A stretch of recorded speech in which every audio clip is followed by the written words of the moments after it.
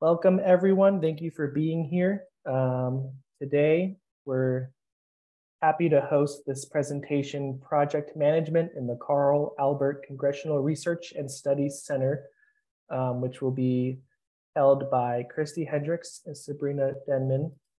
Thank you especially for being here, knowing that it's SAA this week, so I'm sure there's many people out there who are either joining physically or virtually this week, so making time to be here, especially today, is appreciated. This is number 2 of the Oklahoma Archivists Association's summer workshop series. Our next one's going to be August 9th, Preservation Housing for Paper Collections, which will be held, hosted by Jennifer Green, and you can find the registration for that one also free on our website. Without further ado, I'll go ahead and introduce Christy and Sabrina, and then I will just hand things over. And I guess I should introduce myself. I am Patrick DeGlaris. I am the past president of the Oklahoma Archivists Association and am an archivist at OSU. All right, so Christy Hendricks is a current MLIS student entering her final year of the program with an embedded certificate in archival studies. Her most recent graduate assistant work is working for the Carl Albert Congressional Research and Studies Center's archives, specifically with the Julian P. Cantor Political Commercial Collection. She enjoys working with analog material from the archive and gaining skills with digitization. Originally from Oklahoma, she received a bachelor's degree in English from the University of Science and Arts of Oklahoma. Christy hopes to eventually work for a special collection in a museum or library, especially if it relates to the natural sciences. And Sabrina Denman is a recent MLIS graduate student working for the Carl Albert Congressional Research and Studies Center's archives. Gotta love long names. Also with the Julian P. Cantor Political Commercial Collection. She assists the senior archivists with archival tasks and on their NSF grant project, which I assume we'll learn more about today. Originally from Arkansas, she received a Bachelor's of Art in History and Psychology from Lyon College in Batesville. Sabrina enjoys working with the old papers, tapes, film, and audio materials at the archive and hopes to eventually become an audiovisual archivist. Without further ado, I'll hand it over to Christy and Sabrina. All right, I'm going to share my PowerPoint and my screen.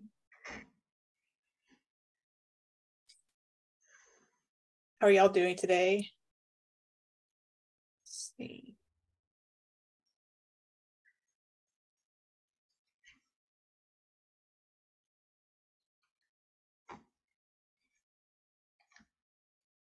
All right, can y'all see that okay? Yes. Okay. All right.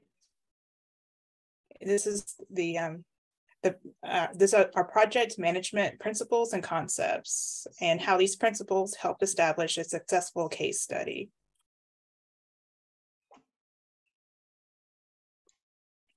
The Julian P. Cantor Archive is located at the University of Oklahoma in Norman and was established in 1985 and is part of the Carl Albert Congressional Research and Studies Center. The Cantor collection consists of a broad assortment of political advertisements, debates, interviews, and additional political broadcasts sourced from both radio and television. This comes in a variety of formats, ranging from 1-inch tapes to vinyl records, and so on. In 2022, the National Science Foundation awarded funding to the Carl Albert Congressional Center and Harvard University and the University of Iowa for the purposes of developing an automated system to identify political content across advertising images, audio, and text. Additionally, the funding supports the development of a user interface that allows researchers to search, interact with, and view videos within the system. Okay. And for the overview, this presentation will go over what we learned about project management and long-term discoverability while working with the Julian P. Cantor Archive on their NSF grant project. And our work consisted of 2 steps: locating missing records and reorganizing labeled archival boxes of analog tapes. The boxes needed to be organized by the new system of preservation copy number, or we refer to it simply as P number, Each item also needed to be matched to a spreadsheet of compiled titles by P number and then stored in a box marked with that P number.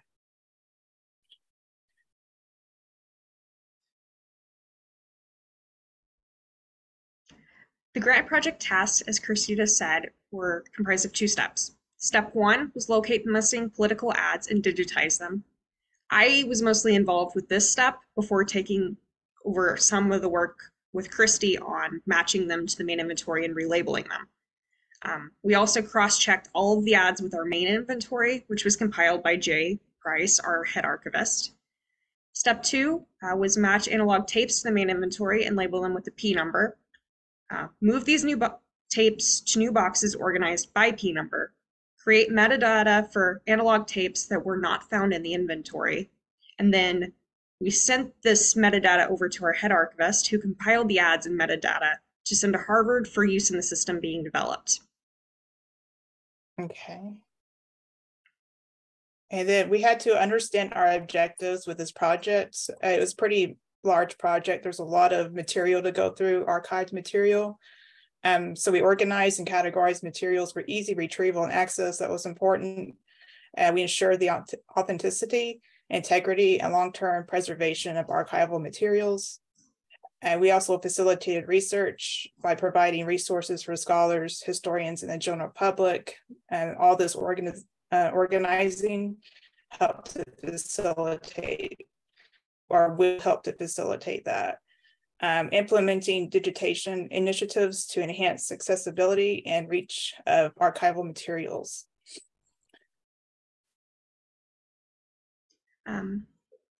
Our project involved a very large amount of data, so we had to have effective communication to deal with this.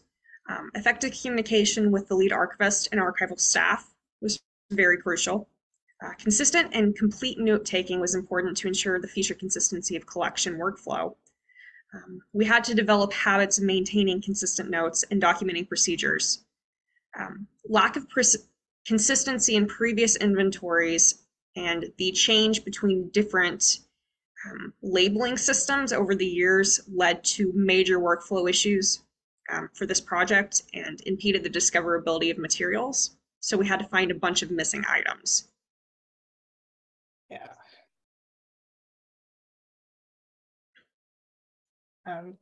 So prioritization was very important, because in the extensive Cantor archive, it is important to establish priorities and mark them for later projects. And we prioritize tasks based on their importance, urgency, and impact on the project's objectives.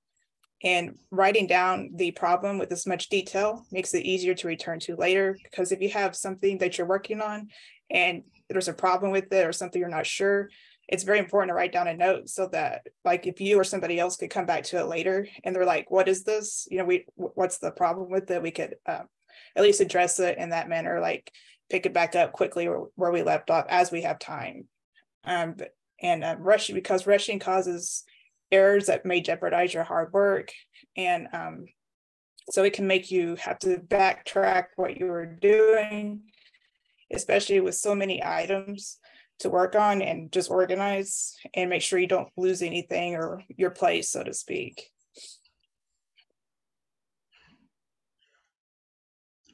Another important principle that we had to keep with this project was time management. So Christy and we would set goals per day of how many archival boxes we wanted to finish going through and matching to the spreadsheets.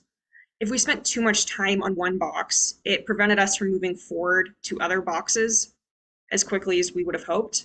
And as we spent more time on this project, we did gain confidence with the materials and learn new solutions and possibilities with them that allowed us to more finely manage our time. Right.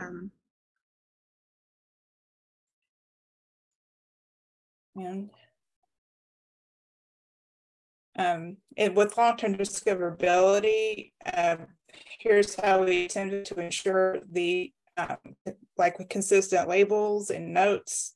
Here you can see a spreadsheet of items that were marked with BC numbers, and then P number, item number, and these are organized, I want to say alphabetic, well, not alphabetically, but numerically.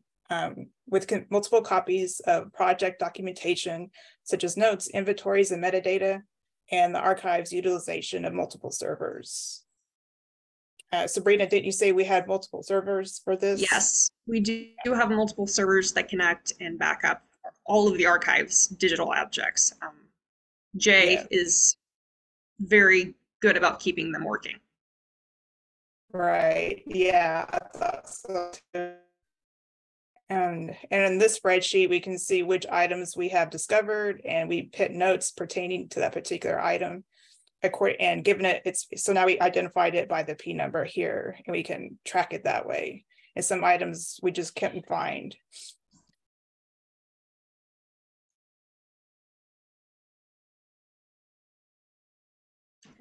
So in summary, it is vital to keep a consistent workflow along with a sharp eye for detail and organization in a very large project like this. Maintaining our consistency in the way we recorded P numbers and the original box numbers of the items allowed us to more finely and accurately organize them later on as we reboxed them. In this photo, you can see P numbers and box numbers. This allowed us to remember where it came from and where it was going. It's worth noting that we are reclassifying all of these tapes based on P number rather than box number or the VC number you can see at the base of the tape. The VC numbers are originally from a different archival system that was utilized, and we hope to understand that system a lot better soon. Yeah, sometimes we found them by title on the spreadsheet because the actual tape had a paper inventory that was handwritten or sometimes typed, and so we could match it that way. We never knew what we were going to find really, so we just kind of had to organize and discover as we went along with this material that was pretty much new to us. And these are just some photos I took, some workflow examples. The bottom picture is cold storage archival boxes, and the blue sticky notes are like previous work done. We wasn't sure how they were organized, but once we went through these items, we relocated them in their own P number storage, which is the above picture with the sticky notes. But now we have them done by P number on the above image, and we know which tape is in which box based on that. But we pulled a box of analog materials from cold storage and cross-referenced each item with the inventory. We created metadata for missing items on a separate sheet, and we marked all items with P number and box number, or indicated an absence of the P number, the preservation copy. And we made a note in the metadata which box related to the item and P number. And we rearranged the items in a series of P number, replaced boxes in cold storage. That way we kept them, the integrity of them intact that way. And here's some further examples.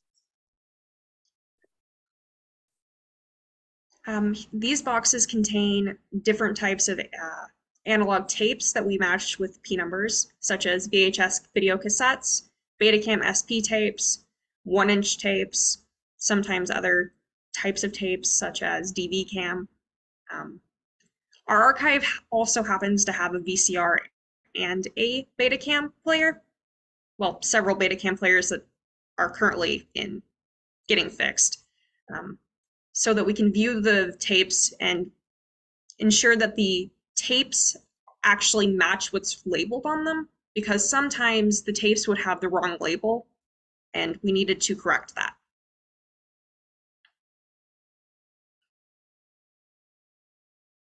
And here's some more photos I took of our workspace with our artifacts from the Julian P. Cantor archive. These are items that Sabrina, I, and student coworkers worked on. There's the VCR, there's the Apple computer that I used to keep track of our tapes that we found. And just, it was fun for me to look at analog material. I like to digitize a lot of the ads that we found for future use and to digitize them basically. So we used software like Roxio to capture ads and Adobe Media Encoder to freshen up the images after I digitize them. And just thanks for attending our presentation. I appreciate your time, Sabrina and I do. Do you have any questions or comments?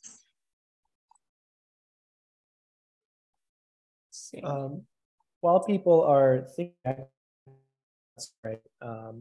Well, first, I just wanted to comment on just the magnitude of what it seems like you're working on is both, or mainly most, trying to find the right word. It's amazing in a way that I'm grateful for your work and grateful to not be responsible for it.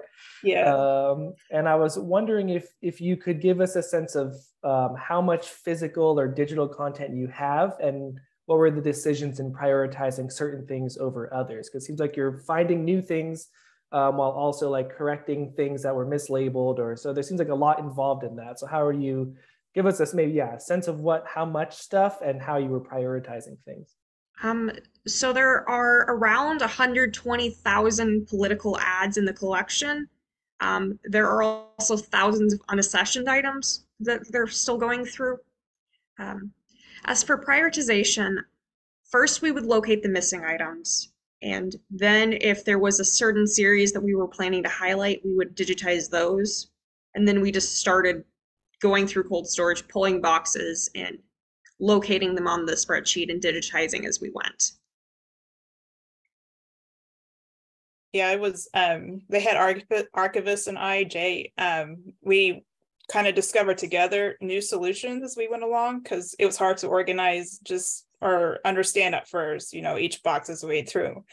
And because we could tell that there was a VC number, but we didn't know what the VC number meant at first, but they were kind of, organized that way. But then eventually the P number became what we went with in classifying and organizing.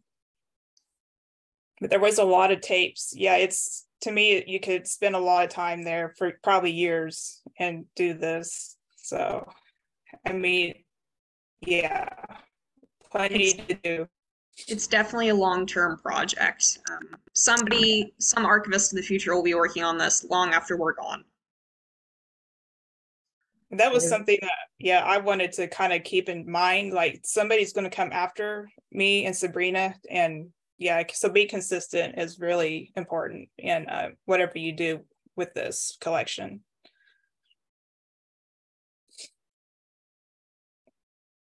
And is there a sense to, you sound like you were digitizing some content too, and I'm assuming there was already some that's been digitized with all that AV material. So can you talk a little bit too about, because you mentioned server space, so I imagine that's, as someone who manages an oral history program, we have or the archivist for it. I manage our stuff, not the program, but I know it takes up a lot of space. So can you talk a little bit about that side of things too?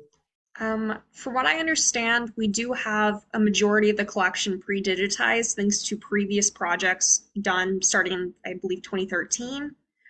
Some of the ads are born digital that were harvested from the internet. You can find them hosted on our Archives YouTube page, actually. Other ones are stored on a Dropbox. So much server space. I believe around 70 hard drives, not to mention many CDs and DVDs. It's been through several iterations. There is a lot of digitization involved, but there are still plenty of tapes that we haven't gotten to digitizing yet. Mm-hmm. Yeah, that could be its own project, digitizing just VHS tapes. And it was fun to watch them work on those Betamax machine reader, those tape. Betacam. Betacam, I'm sorry. Yeah. We do have Betamax somewhere in the archive. I just don't believe we have the player for them. Yeah. Yeah, the content I've noticed is nonpartisan. Like I've seen ads of every spectrum. Like there's not one over more than the other, in my opinion. It's every flavor of politics that you can imagine really is in the archives. There's definitely well over 20 different political parties represented in the collection, if not more. I don't have a specific list right on my hands. I know Jade actually has one compiled. Oh, Yeah, some I we'll don't think look at it later. yeah. Some I had not heard of before. I'm pretty sure I saw some like that. Democratic Socialists was one I had not seen represented in a collection before, and we do have some of them.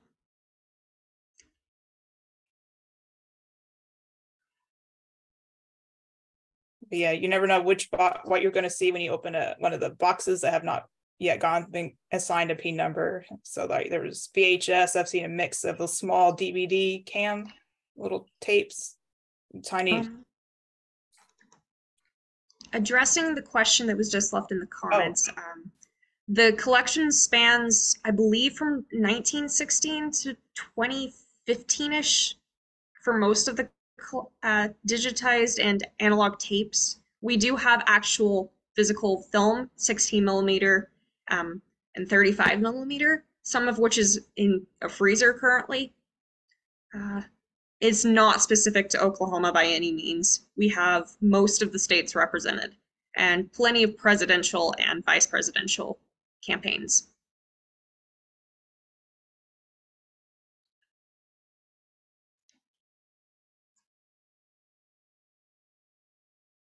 A lot of U-matic format as well, or 3/4 inch.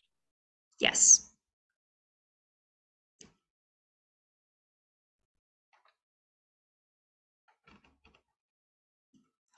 Jada shared some links for more information about the cancer collection and the scripts and processes for the archives, if anyone would like to look at those links. Thank you. I was going to say, it cannot be understated. I'm Jay at the Carl Albert Center, Price, and it cannot be understated how much work that Christy and Sabrina have gone through. I know it's a short presentation, but like they mentioned, every box we opened, we had to readjust our workflow, and they adapted to it. Each and every challenge that came was an adaptation. I think that's what one of the most important things about becoming an archivist, as many of us know, is adapting on the fly, being able to find a good solution to it. And Christy and Sabrina both have conquered a lot of those things. The other thing that Sabrina had mentioned on, but she's become very great at, is working with old media players, looking on the inside, replacing belts, cleaning them. A lot of analog material that people don't mess with anymore. 1-inch machines, like they mentioned, pneumatic players, all these things that people, a lot of students, a lot of archivists, a lot of people even my age have never seen the inside before. I think that's extremely valuable. So the work that these two have done with this collection has just been priceless. So great presentation. Oh, thank you, Jay. Thank you, Jay. Yeah, I agree with Sabrina. She is great at also very handy. I've had questions that she's always been she's helped me. She was there before I got there, and we've just helped each other with questions. It's just very important to collaborate with each other, and the more communication there is, the better I think the workflow goes. Like sometimes it is a lot of solitary work, but it's also good to be on the same page with each other and know where you're at. Alternatives to sticky notes. I've actually used tape to keep them on. Scotch tape, because they're just real easy to grab and use, and kind of the multicolored ones are easy to read. But yeah, there's always probably solutions to if you find other things to use besides Post-it notes. But yeah, I've used tape to keep them on. And then we'll probably find a more different labeling system to keep more permanent, maybe, I guess, for the ones that are actually on the boxes, so that we can, as we're reading them like on a shelf, we can tell what P number they are. Right now we're just making sure what P number they are. Eventually I think a label maker would probably be used. It's just we're doing temporary labeling at the moment. Yeah, it's not probably going to be like a permanent thing or anything. Right now we're just seeing what's what, and what we think of it and what works best. And we're definitely keeping the labels away from the actual film and tapes themselves and just putting them on the cases. Yeah. And sometimes there's more items in a P number series than I have room for in a box. So I had to kind of backtrack and like reshuffle a little bit. So you just kind of never know what you're going to find so far. So it's a part of space is also an important factor. Like you got to think ahead about spacing issues, if they're how big your archive actually is, shelving and things like that. So consolidation is helpful. I have kind of a curveball question. I'm not sure how many of the advertisements you've actually been able to watch, but I was wondering just anecdotally, is there one in particular that stands out to you either because it's just absurd or just not what you would expect? Do each of you have an example of something just to share? I have two particular ads in mind. One was honestly just endearing to me because I really enjoyed the cartoons with the jingles, such as I Like Ike, the one where they're marching with an elephant. Um, and the other one is this particularly odd ad I saw from the 1980s. I don't remember the party or candidate name, but it was about partial abortions and it was very explicit. So that one stands out a lot. I saw one, I cannot remember the party at all, but it involved a rat getting stepped on. And that to me kind of felt like how dirty politics can get. But I don't know. It's just weird. But yeah, that one stood out to me. The abortion stuff and those stick out.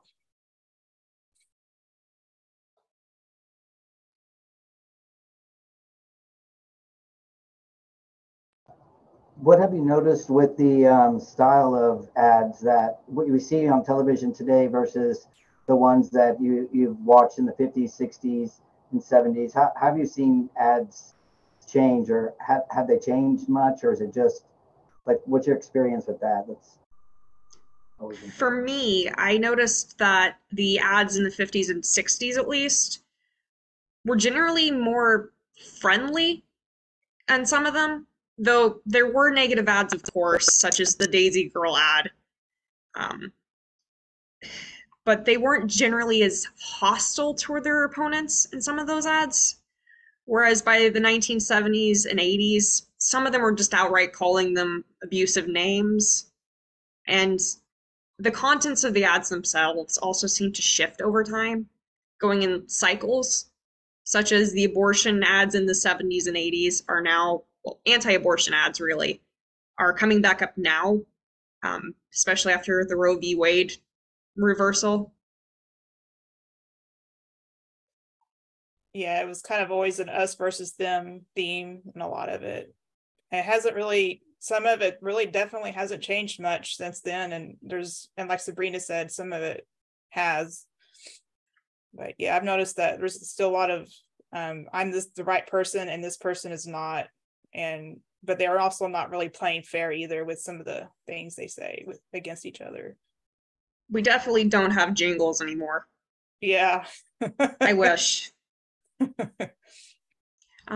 I am sort of taught by Jay on how to service these machines slash the internet slash self-taught. Jay showed me how to fix VHS players and 1-inch machines, and then we both learned from the internet how to fix Betacam machines, though we have had to go to other experts for help. The reel-to-reel is honestly really nice to use usually. You just have to make sure it's cleaned properly, that all the wires are intact, and that circuit boards are still where they should be. If it's giving off smoke, I would check all of the rubber parts, all of the wires, and the boards. Also, make sure you unplug it before you try messing with anything because you do not want to get electrocuted.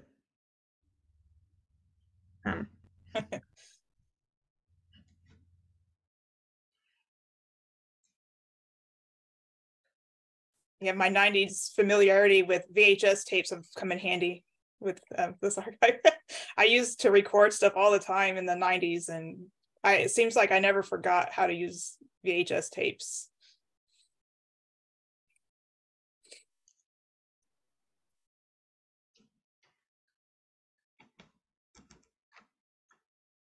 All right, well, are there any other questions? Speak now or forever hold your peace. I just want to say thank you both so much for the work that you presented on today. It is amazing and something that I'm sure all of us will like to follow, and even the link to see some of your on YouTube is helpful, just to kind of be able to see some of that. I feel like I'd like to go down and see what you guys are doing, because we do a little bit of digitization, but it sounds like you are just at a much larger scale than us. So it seems like you could teach us some things, but yeah, I thank you for your time so much. And that concludes our presentation, unless I see anything else, but I think that's it. So thank you both. Thank you all for attending. Thanks, Jay.